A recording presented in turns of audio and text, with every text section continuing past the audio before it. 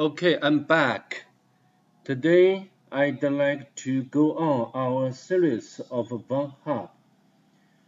The virtual machine would be ridiculously easy. And from my view, this virtual machine is not so easy as it sounds. So before we begin today's video, if you don't mind, please subscribe to my channel and leave a like below. This will help me on YouTube robot. So without further ado, let's just get started. To save time, I have already imported the virtual machine into the virtual box and boot it up. So now we can go into the Kali Linux. As you can see, I have already identified the IP address of the virtual machine as 106. Then I did the scene scan and the version scan and the default script scan, and also very important option, which is comprehensive scan. So I did the nmap scanning as usual. From the nmap scanning results, as you can see, there are several open ports. The first one is 21, which is running FTP service, and also the version. But as we know, this version, the exact version, doesn't have any vulnerability for us. And the next one is 22, but the nmap is not sure what it's about. Maybe it's SSH service, maybe it's not. And the next is 80, which is running HTTP service, and also the actual version information, which is Apache 2. And the next one is 90, and again runs as HTTP service. And the next one is 133.37. and the service is unknown. But here we got the first flag, I think. But I think today we will not focus on the all flags, rather than go to elevate or get the root privilege rather. And the next one is 52, which is running SSH and also the actual version information. So I think for this virtual machine, it's so important to put the option of -p-. Otherwise, you will not, or nmap will not recognize this service, which is running over not a common port number. And the last one is 60,000, but again, the service is unknown. So I think from here, from the result of the nmap scanning, the first target should be FTP service, because the FTP service allows us to anonymous login. So we can log in to the target, and we can use the anonymous as our user, and the password we leave it as blank. And we can list the content, and we can get the flag here. And also there is pub directory, but nothing there. And now we can quit. We can cut the first flag. So, wow, this is unexpected. 10 points.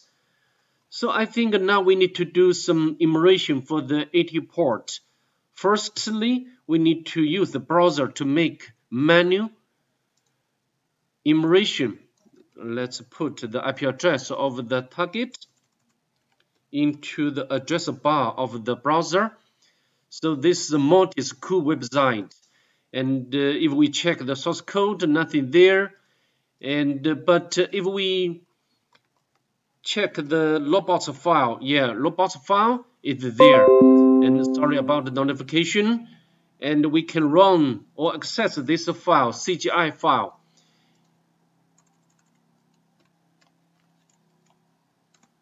Yeah, under construction.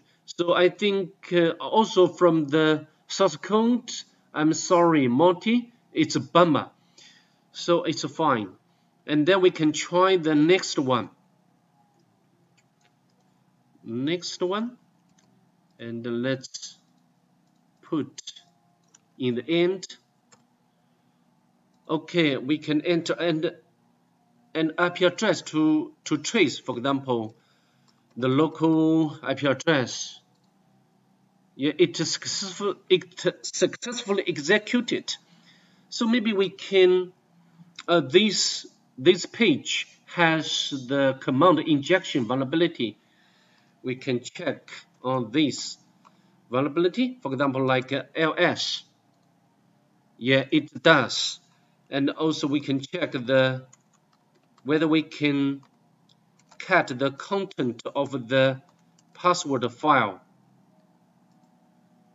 but not found. I think there's some sort of filtering mechanism adopted by the target. So what can we do? You know, when I did this virtual machine the first time, I tried so many different ways to get the reverse shell. For example, like I list here, I use the Python, use the Bash, so different ways, but all failed. So what can we do? But you know, maybe we can try to other commands. For example, although cat command is filtered, but maybe we can try the less command.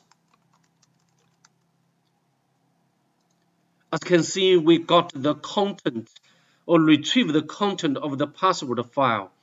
And there's the 3 users we can make a copy and make a note in case we need this information later as we move forward. So I think now what can we do? Maybe, you know, of course we can try to crack the password with Hydra and use the RockQ as our word list, but I think this is not a smart way. We need to do some immersion first for the 80 port. For example, like we can use the Ligato. Yeah, Ligato is as I mentioned very often, the Ligato is one of my favorite tool when I do the web application immersion. As you can see, the Ligato has identified the directory of a password. We can check on that directory. Passwords. Yeah, there's some files. For example, the first one, and again, another flag.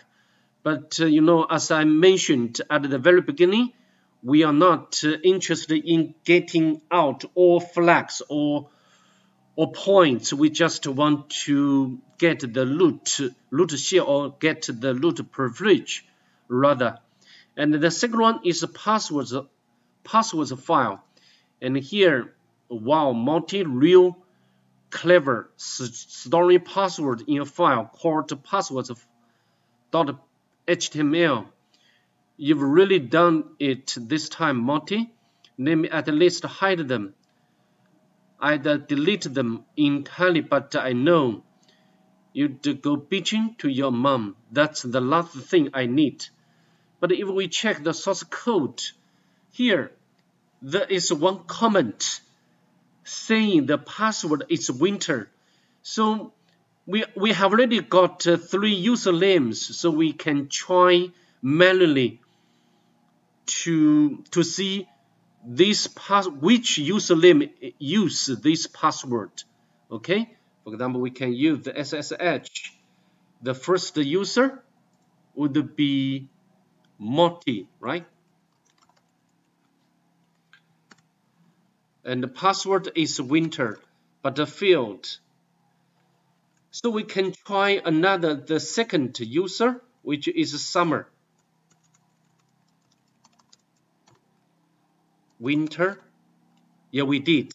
We have already logged in to the target YSSH as user summer, and we got the second or maybe the third flag. But the cat is filtered, so we can use more or less to do that. Okay, get off the high road summer. Okay, so what can we do? Maybe we need to do some more local enumeration. For example, we can navigate to home directory and go to the multi. Yeah, there's some files. For example, we can download onto the Kali Linux and then make analysis. How to download? We can use the Python 3 HTTP server module, and we can make a copy, and we can download. Maybe I just autocomplete.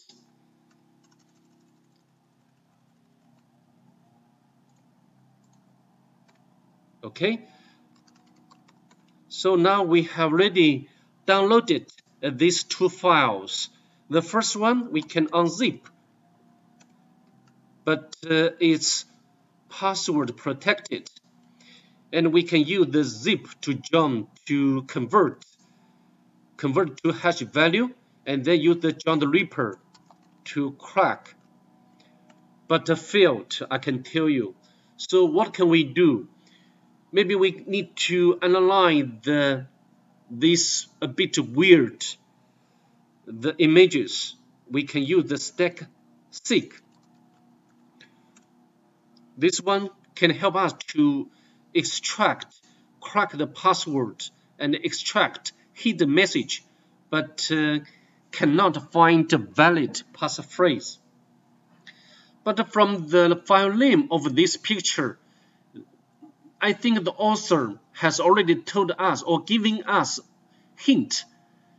The password should be inside this file. So we can use the strings to see what's inside this file. As we scroll up to the top,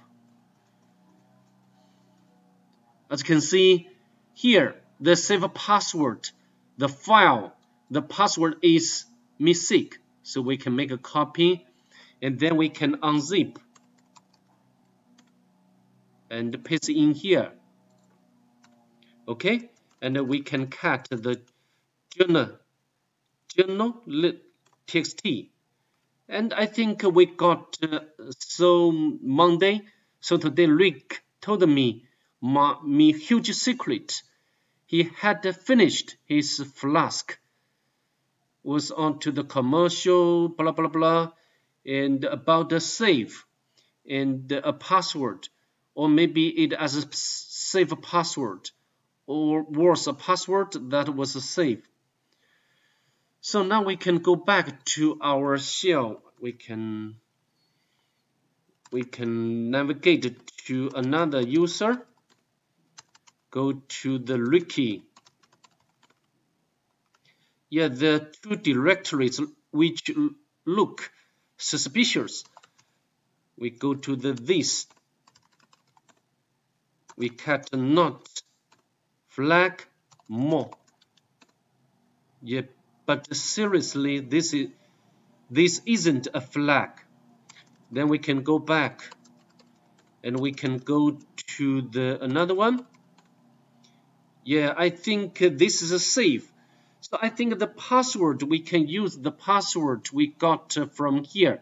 This is the password to open this save. Okay, and we can run. But I think we do not have privilege to run this command. We can try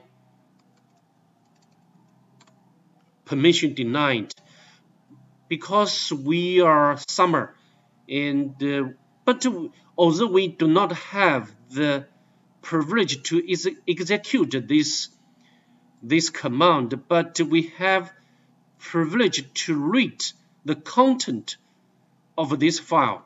So we can copy, save to the temp, and go navigate to temp directory, and then we can run this save again, and this time we can have a privilege to run. As you can see, Rick's password hints, and I think the password, as you know, I think Rick's means this user Rick's Sanchez, and sudo is really good and generate potential password, and this is loose. The first letter is uppercase character, and the second one is digit, and last one is one of the words in my old band's game. You know, I didn't like the bands, but maybe we can go to the search engine to make some research. Anyway, the band name is Flash Curtains. And now I think it's time to generate our own dictionary and then use this dictionary to crack the password for the user Ricky Sanchez. So how to do it? We can use the crunch.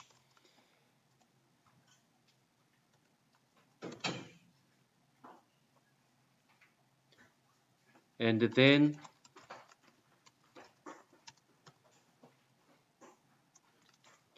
curtains.